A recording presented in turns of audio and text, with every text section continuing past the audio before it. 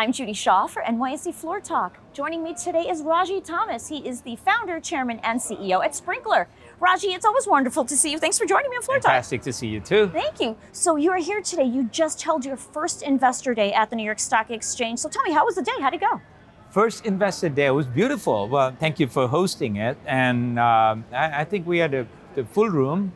And we walked them through our platform, why it's a platform, number one, why it's purpose-built for the future of the front office. And we showed them why the front office need to be unified with the power of artificial intelligence, and why we think unified CXM is going to be what is the next evolution for CRM. So it was very exciting. We also did talk about, for the first time, we broke out our product revenues, product suite revenues. Mm-hmm. And I think a lot of people were surprised that our service, the CCaaS offering that we have, has a CAGR of 50% over the last 3 years. And then we also did put we drew a line and we said we're going to have a floor of $1 billion in subscription revenue by calendar 2026, which is FY27 for us, and at least $200 million in free cash flow. So that was a lot of things. I think $1 billion with a rule of 40 and 200 million free cash flow sounds like a good company to me. It sounds like you had a good investor day today. We had a beautiful day. And now you're going to be ringing the closing bell as well to kind of close out your day. So that's very exciting as well. All right, so Ragy, it's actually been 2 years since you went public on the NYSE. That was in June of 2021. So tell me, what were some of the highlights from your last quarterly results, and what have you been focused on to maintain sustainable growth?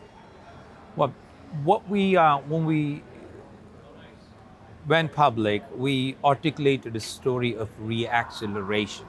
And that's what we've been able to deliver. Every quarter we've hit or beat pretty much everything we've guided to. And it's not been an easy market for anyone, and the economy being where it is. But we have a few things going for us. Every company that we know of is looking to digitally transform itself, to adapt, to bring down costs. And we are on the right side of history with that. And what we're able to do is reduce the cost. We're able to help them increase the revenue because we have our marketing and advertising suite helps them do that. Our contact center service suite helps them bring the cost down.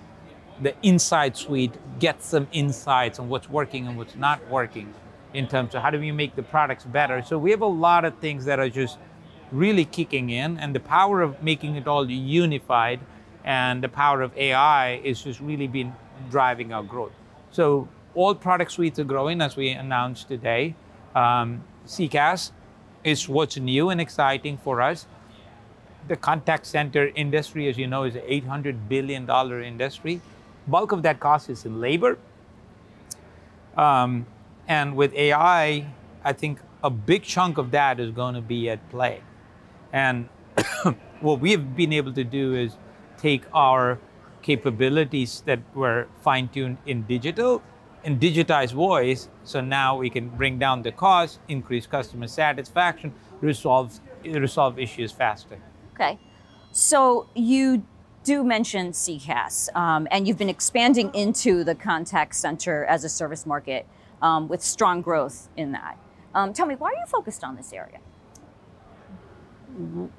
The contact center market is 40 years old. And what's happening is, given the pressure on costs and given the consumers moving to new channels, it's coming up on a transformation flush. What I mean by that is companies are looking to consolidate data centers. Companies are looking to move this to the cloud. So they are looking at this whole technology stack for natural reasons. And it's a huge industry. So it was just very natural for us, having grown up in the engagement space and social customer service and digital customer service, it was just natural for us to add voice and get into this. And we see a huge opportunity in the next 3 years.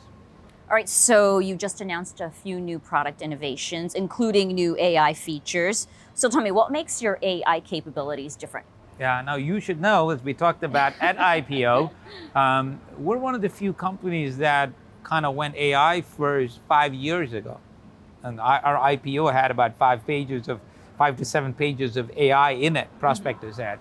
And so our AI is different because we're not just connecting to like an open AI and adding an AI feature. There are hundreds of features. Pretty much everything in Sprinklr is built on AI. And what we've been able to do now with generative AI is give it wings.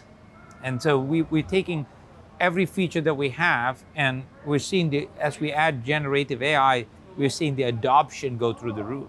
So for example, in the contact center, we had a feature called Smart Response. If you're an agent, we'll give you, hey, a likely way to solve this.